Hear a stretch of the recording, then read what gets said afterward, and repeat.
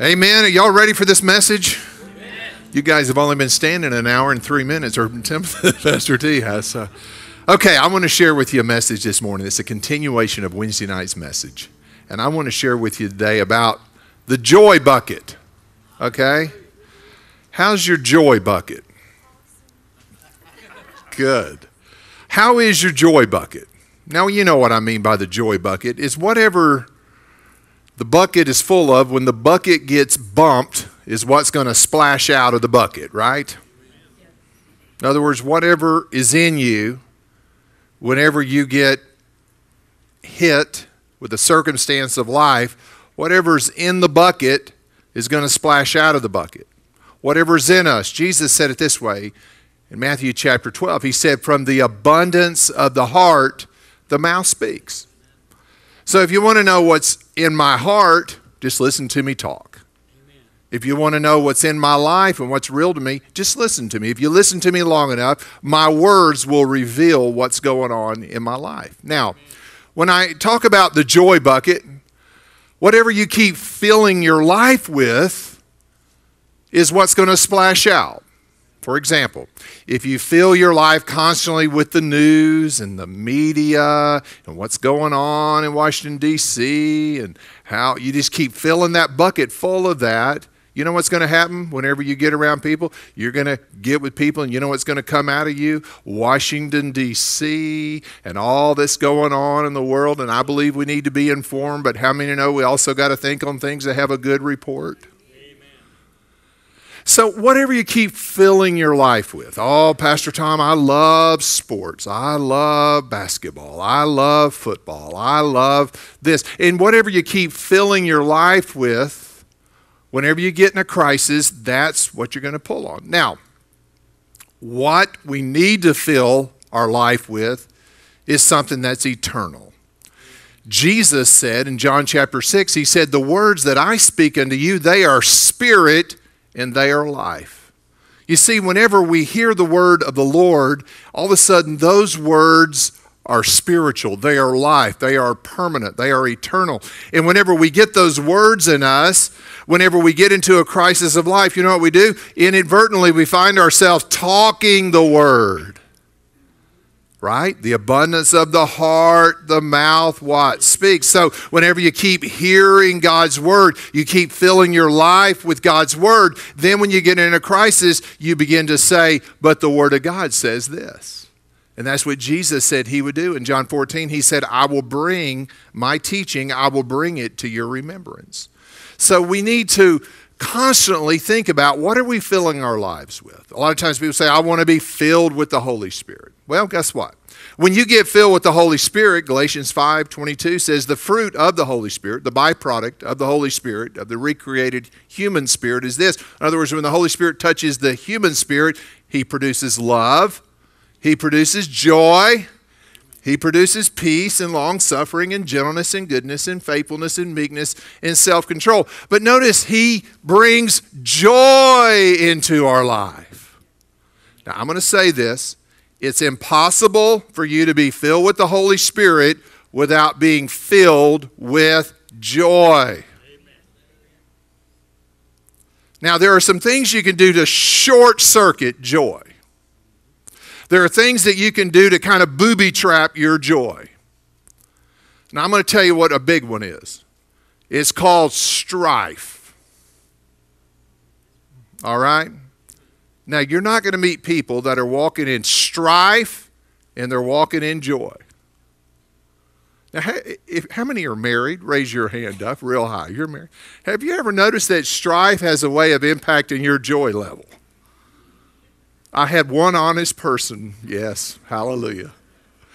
Well, you know, it does. In other words, when people get into strife, what happens? It has a way of shutting down the joy of the Lord in our life. So this morning when we talk about the joy bucket, whether you're conscious of it or not, we need to allow God's joy to be filled in our lives regardless of the external circumstances that we're going through.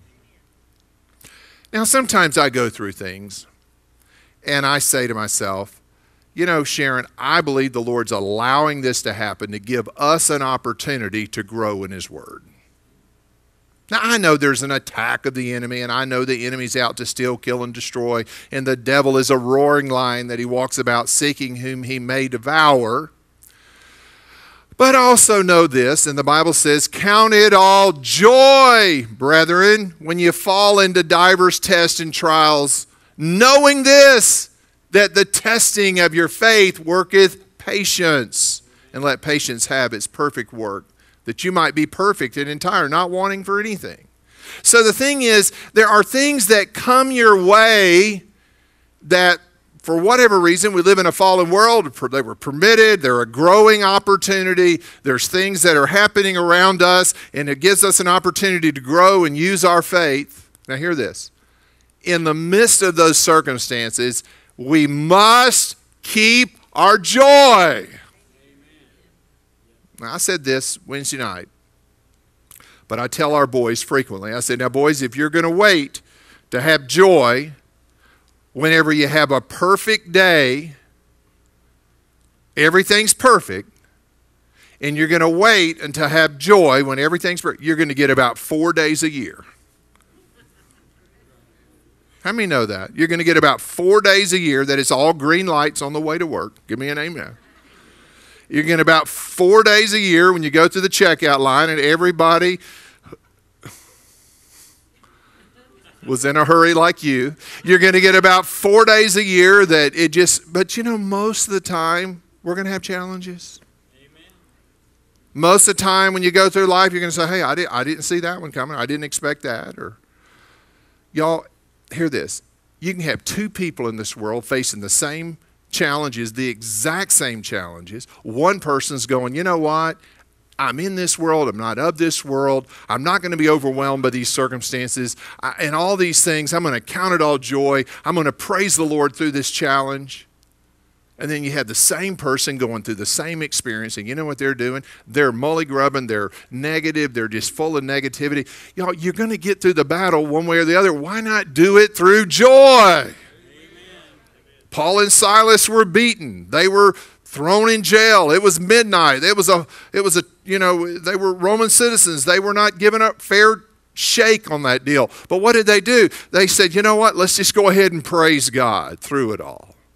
So, today, joy is a choice. Now, Abraham Lincoln made this statement. He said, most people are as happy as they choose to be. Correct? Some people they know. Do you want to be joyful? No. Because see, if I do this mully grub thing, if I do this mully, I get a lot of sympathy out of people. Give me an amen here. If I do this little bitter copping attitude thing, it has a way of getting everybody to kind of go, oh, want to pet me. Can I get an amen? Amen. And if I look like I'm enjoying my life, I can't hold that. I can't hold that on somebody else's head. But see, when I sit over here and I act miserable and I act all dried up like a prune, then everybody kind of gets around me and just comforts me. Now, y'all have heard the story. Have you heard the story of Joyce Meyer? How many have ever heard of a lady named Joyce Meyer, all right? If you haven't, you must live on Mars, okay? Okay, Joyce Myers. Joyce Myers was abused by her father. She was sexually abused. She went through tremendous hurt in her life. And she tells a story how that this wasn't for a year. It was just went on and on and on. Finally, she said, I got married just to get out of the house, and I married a fellow, and he was just a disaster. And then, you know, it just talked about her whole problem. Then she said, my husband, Dave, said, Lord, just send me somebody that needs help. I said, okay, I can handle that one. She said, I fit the profile. But anyway, Joyce Myers said one day she was doing the little sour on the world. I'm going to act a certain way, and that kind of plays on everybody's sympathy, and I kind of get everybody to, you know, feel pitiful for me and all that. And she said, and the Lord spoke to her and said this, you can be pitiful or you can be powerful, but you can't be both. You can be pitiful or you can be powerful, but you can't be both.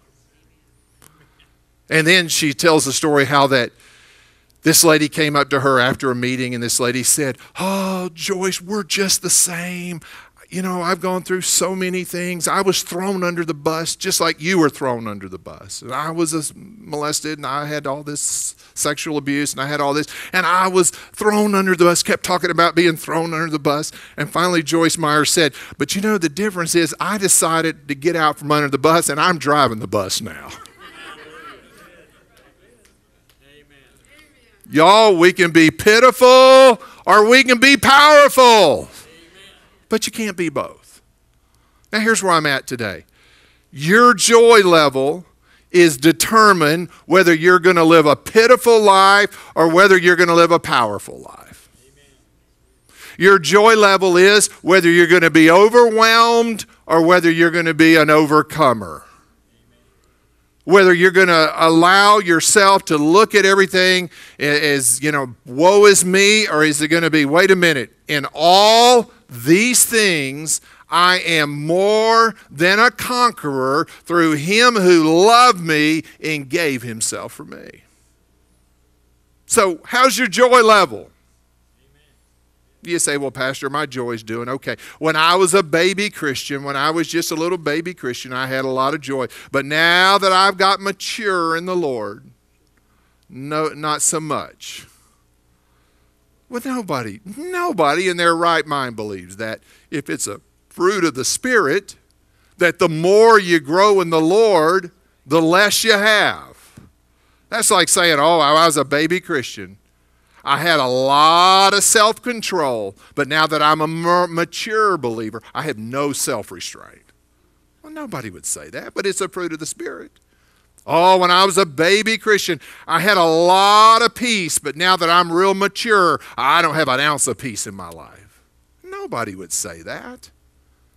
Y'all, if you're going to grow in love, and if you're going to grow in peace, you're going to also grow in the area of joy. And you know how you grow in joy? A lot of it has to do with on purpose saying, "You know what? In spite of these circumstances, I'm still going to rejoice in the Lord." Rejoice in the Lord always. And again, I say, rejoice.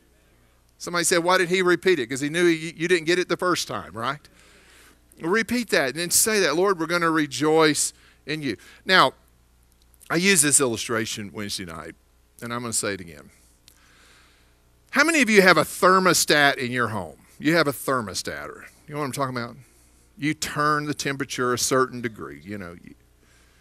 Did you know that one person can hit that thermostat and one person can change the atmosphere of that whole house?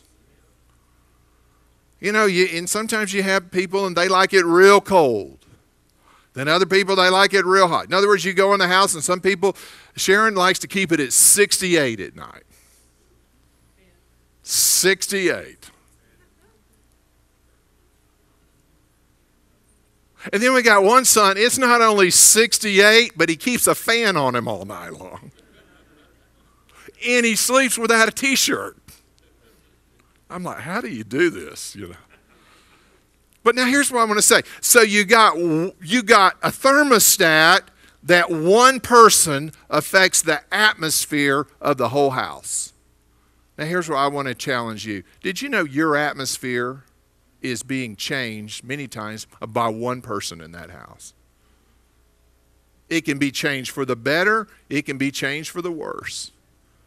You can be the one that sets the tone. You can be the one that sets the whole atmosphere. Your joy has a way of splashing off on other people. When Paul and Silas were in prison and they were praising God at the midnight hour, the Bible says, and all the prisoners heard them. In other words, and then what happened was it says, and everybody's bands were loosed. Everybody got set free. So it's a picture of not only were Paul and Silas set free, but other people got set free. Whenever we get free and whenever we get full of joy, it's amazing how it has a way of splashing out on other people. Have you ever gone to one of these home improvement stores and you want to know where all the people are that work there. How many have ever, has that ever happened? And you go, the people on the commercial, where are those people? We need to see them. Well, Sharon and I were at a store the other night, and it had been a long day, and we were walking up down the aisle, and there was this older couple come around the corner, and I said, I was hoping you guys might work here. And they go, no, we don't work here. He said, home improvement for us is changing a light bulb. That's what he told me. And we were looking at light bulbs, and so we were up and down the aisle, and about that time, this fella come around wearing a uniform for this business. And he come around the corner, and as soon as I saw him, I said, hallelujah. I just said, hallelujah. And that lady just cracked up. It was like that lady was like, that is so funny. Y'all, everybody's blaspheming the name. Why don't we bless his name? Amen. So we had a guy working on the house this week. And he's working, and he was, digging around, working on something, and he needed to install a part, and it was the wrong part. And I could already tell by listening to these fellas, they're wonderful people. And so anyway, they were working on the house, and so as they were working, they got the wrong part, and they were flustered. And I said, hey, I'm here for you. I'm your gopher, man. I can get it. I said, I can't, there's a lot of things I can't do, but I can chase parts. And so we said, well, we need this. And I got on the phone, I called, and I found this part. And as soon as this lady said, we got what you need, I just said, hallelujah. And this guy looked up at me, and he just smiled. Now, that's 2 people this week. How many know there's a lot of people that they're hearing everybody curse the name of the Lord? If they get around some people that are blessing the name of the Lord, it'd make a difference. We can change the atmosphere. We can glorify the name of the Lord. Can I tell y'all, church is not a place where we come to just, I'm just going to tell God all my problems. Did you know what? God knows what things we have need of before we ask him? He already knows what things you have need of. In fact, in the book of Isaiah, it says, even before you speak, I'm going to say, here am I. The psalmist said, before I even say it, he knows me altogether. God knows what's in our life. What we need to do is not just focus on the problem. Let's use our words not to establish problems. Let's use our words to establish the answer. And in the midst of the thing, we shall decree a thing, and it shall be established unto us. Did you know everybody speaks to mountains? Jesus said, say to the mountain, be thou removed. Everybody's talking to mountains. Everybody you met this week, they were talking to a mountain. Some people were telling that mountain, you're getting bigger, you're permanent, I'm never going to get over you. And then there was another group of people that were speaking to the mountain, and they were saying, be removed and be cast into the sea. So everybody's talking to the mountain, whether they realize it or not. Some people are saying, I'll never get over you, mountain. Other people are saying, no, get out of the way. In the name of Jesus, we're going through. So, your joy level. You set the tone. You set the atmosphere. You can't wait for everything to be idealistic. Did you know Paul, the Apostle Paul, when the Lord came to him and spoke to him, and he said, I'm going to show you many things that you're going to suffer for my name's sake. Now, what do you mean by that? Paul went through a lot. You take times, he said 5 times I was beaten 39 lashes. Over 190 lashes. I mean, how many people do you know that got beat like that? But he's the one writing to churches, encouraging them. Even in Acts chapter 16, when he was beaten and they drove him out of town, he went back and encouraged that church before he left to go on to the next city.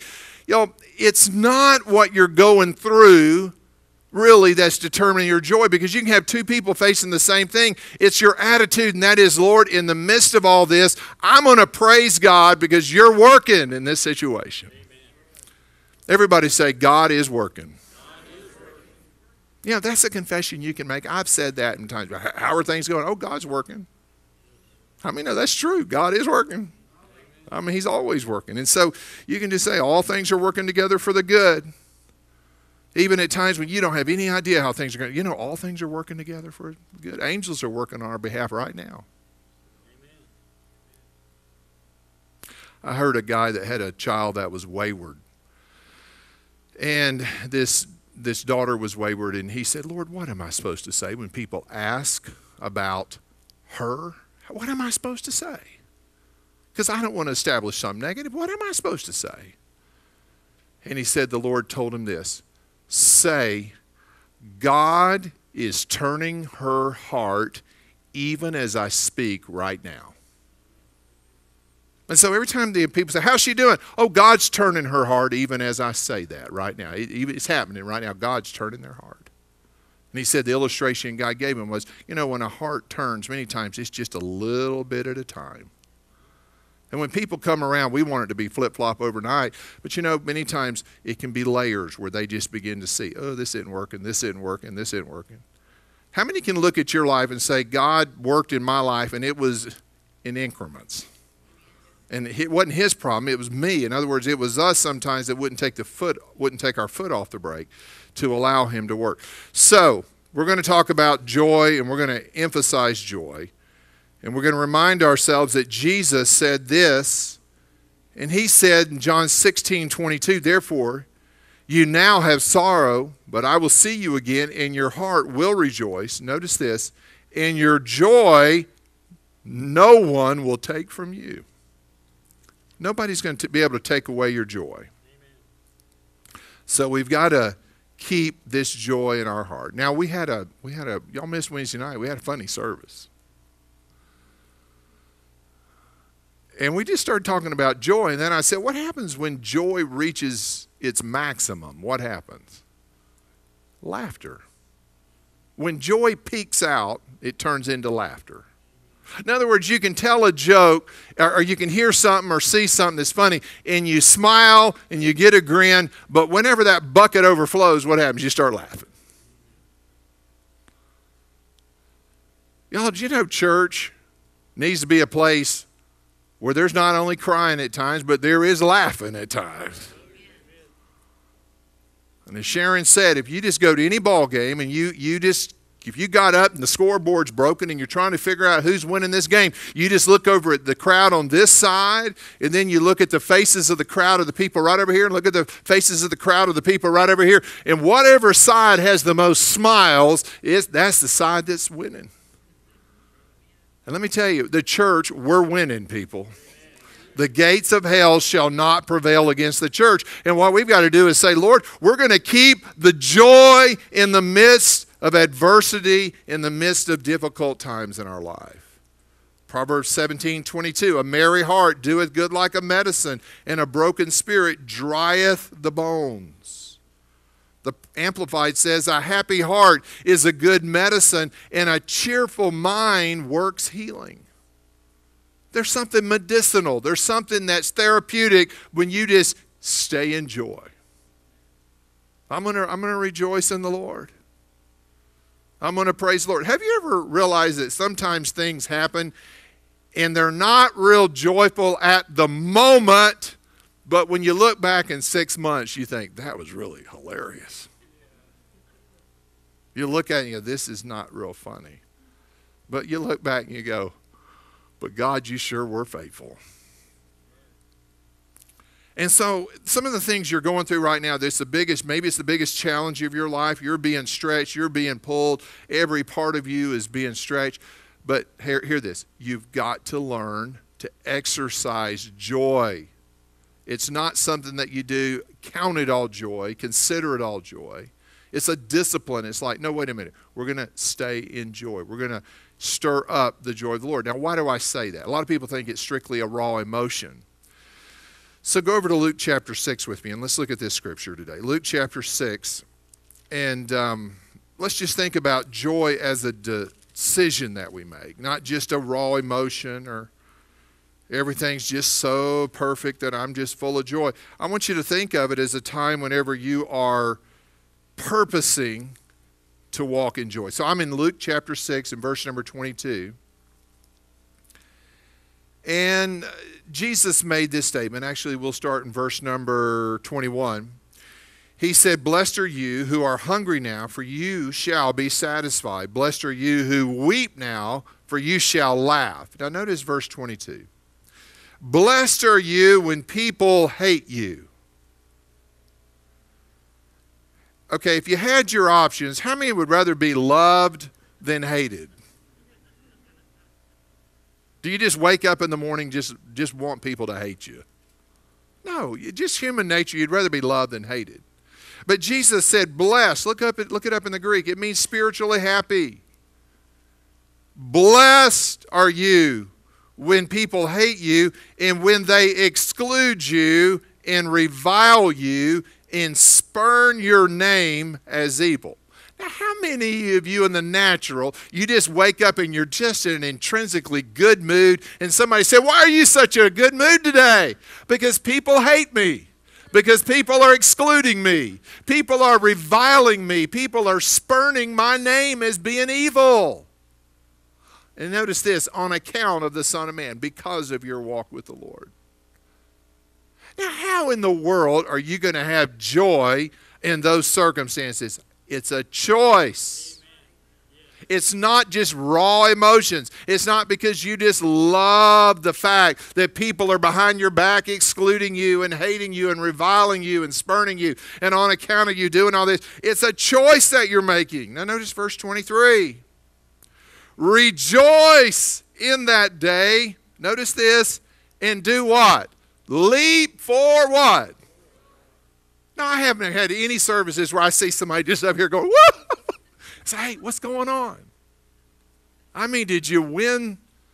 Started to say win the lottery, but I know you're not playing the lottery. But I mean, you ask somebody, did you, what happened?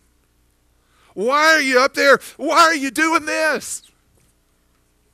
Oh, what is it? In your mind, you're thinking, man, something happened. They just got a raise or oh, because people are spurning me, excluding me. People are You know what that tells me? It's a choice. It's a decision. And it's a very wise decision. And can I remind you, these are the words of Jesus. And I don't think when you get to heaven, he's going to say, oh, we flipped gears. We're not doing that anymore. I know he's going to say, no, that's it. That's it.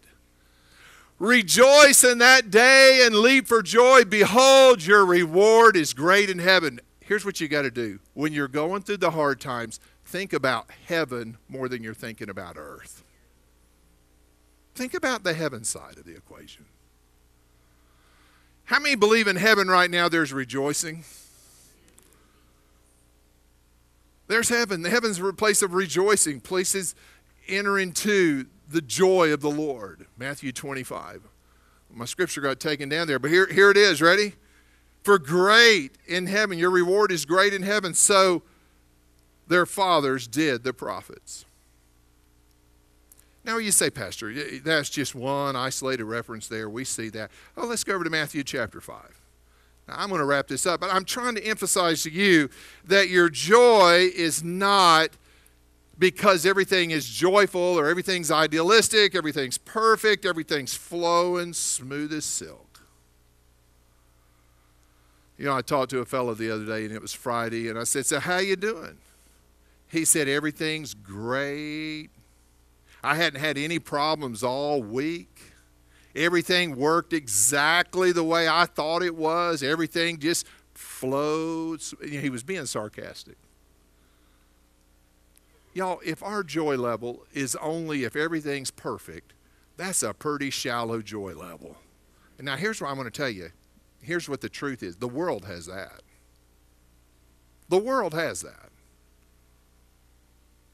If the world's happy, it's because things are happening. But if we're happy, it's because things are happening in the spirit realm. And the spirit realm affects the natural realm, so we're going to go ahead and rejoice in the Lord. Now notice Matthew chapter 5. Again, Jesus made this statement. Verse 43, you have heard that it was said, you shall love your neighbor and hate your enemy. But I say to you, love your enemies. Pray for those who persecute you, so that you may be sons of your Father who is in heaven. He's saying here, you need to do things that go contrary to your instinct. You need to learn to do things that naturally speaking, you want to go one way, but choose to love your enemies. Pray for those who persecute you, so that you may be sons of your Father who is in heaven. For he makes his sun to rise on the evil and on the good, and sends rain on the just and the unjust. For if you love those who love you, what reward do you have? Do not even the tax collectors do the same? And if you greet only your brothers, what more are you doing than others? What are you doing any different than the world, is what I'm trying to get at. Jesus is saying, look, if you're just acting, a lot of times we hear the phrase worldly. Worldly. Well, you know what worldly is on a certain level? Whenever your joy is totally predicated on everything being perfect. Did you know the Apostle Paul was in the will of God his entire life? But can I tell you, the Apostle Paul had challenges plenty of days of his life. And you can be doing exactly what the Lord wants you to do, and you can have some challenges. So the joy bucket. What's in your bucket? Is it worry, unforgiveness, stress, fear, financial pressure? Stress in relationships. What is in your bucket? Sin? Things that are, just weighing heavy on you? Get them all out. And you know what you need to do is just, Lord, I'm going to stay in your presence, because see, here's what happens. In the presence of God is fullness of what? So what is the valuable lesson behind praying in the language of the Spirit? Praying in other tongues is found in Acts chapter 2 and other references in the Bible. It allows you to pray beyond what you know in your mind. So when you know stuff up here, you're really concerned about things. But whenever you pray in the Spirit, the Lord lets you go around that, and you're not praying according to your 3-pound brain, but you're praying according to the Spirit of the living God that lives in you. And all of a sudden now you're praying over stuff. And here's what it allows you to do. You're able to have tremendous peace even when in your mind you would have concern. In other words, if I try to analyze this, I think, oh my Lord, what's going on here? But I'm going to just begin to pray in the language of the Spirit. And when I pray in the Spirit, you're not praying the problem, you're praying the answer. And you know what you're doing? You're just right on track. Now, I'll say this. People that spend a lot of time praying in the Spirit, they don't leave the prayer meeting discouraged. Oh, why are you so discouraged? Oh, I've been praying in the Spirit. Because here's what happens. The Bible says, he that speaketh in an unknown tongue edifies himself. So really, we would say it this way. The most encouraged people on planet Earth, or let me say it this way, among the most encouraged people on planet Earth should be that group of people that have tapped into praying in the language of the Spirit. Why? Because you're able to just build yourself up. You're able to pray. Jude verse 20 says, building yourselves up on the most holy faith, praying in the language of the Spirit. So as we pray in the Spirit, it builds us up. It helps us stay encouraged. Have you ever had a crisis? And I'm going to wrap up by saying this. You were praying about it, and as you prayed about it, your mind was really troubled. But the longer you prayed in the Spirit, you found yourself just laughing and rejoicing, knowing it's going to be all right. It's going to be fine. I've had that happen. And then you get back in your head and you start going, oh! And then you begin to pray in the Spirit, and the Lord's saying, it's okay. I'm going to go before you. I'm going to make the crooked path straight. But then you get back in your head and you, what am I going to do? And the Lord just keeps bringing you back. Now, what's the benefit of you praying in the language of the Spirit? Hear this, church. There is a joy that you can tap into. The Bible talks about, with joy you shall draw from the wells of salvation. There's a well of salvation in you, and as you begin to just pull from that, counsel is in the heart of every man, and a man of understanding knows how to draw that counsel out. And as you just begin to pull upon that. So today, I got good news.